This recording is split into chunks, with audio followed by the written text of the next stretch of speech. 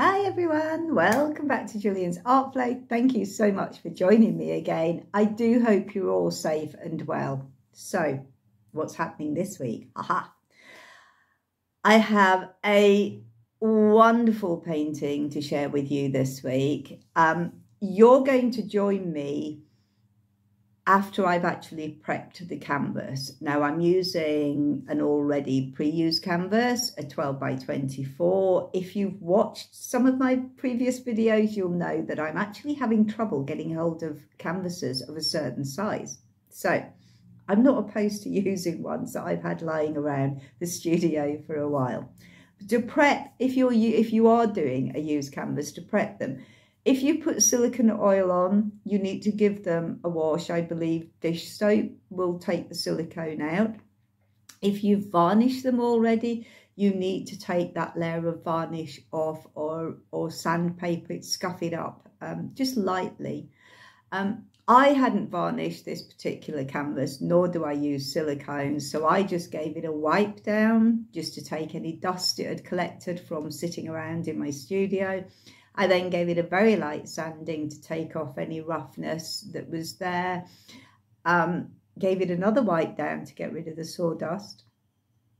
And then, because it was a light and dark canvas originally, I then painted it with white just to give it more of a level playing field, added the modelling paste in the pattern I wanted, and that's where you join me just as I'm about to start putting the paint down. So what paint am I playing with this week? If you remember, a couple of weeks ago, I did a painting that surprised even me because of what happened when I laid down the paint and mixed it with black. I'll put a link up here for you.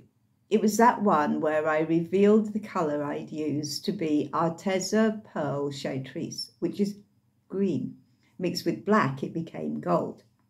So I'd mixed those paints. They were fluid paints, but I wanted to know, would I get the same effect if I took the Chatruse and the black and put them on the canvas directly from the bottle, the package, whatever, the tube, the pouch, whatever the paint came in. So that's what I did. Didn't have the same effect. But didn't disappoint, not by a long chalk.